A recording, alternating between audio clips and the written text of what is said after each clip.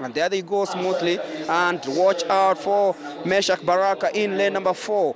Taking the first hurdle nicely, heading into the last 250 of this one. It's really, really close, nothing much to tell, but it's Meshach Baraka currently in the lead in lane number 5. Watch out for this man also, Newton keeping a teach, coming also very, very nicely, but then it is Meshach Baraka is coming in nicely. Of course, he's won many accolades in the continent into the last 250. Let's see who turns home as the leader in this one, but it's Meshach Baraka still in the lead.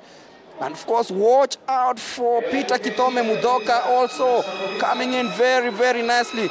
But Newton keeping a teach of National Police Service currently in the lead. It is between Mutoka and Wagaki, and Mutoka just wins it. 50.58 steams away in victory.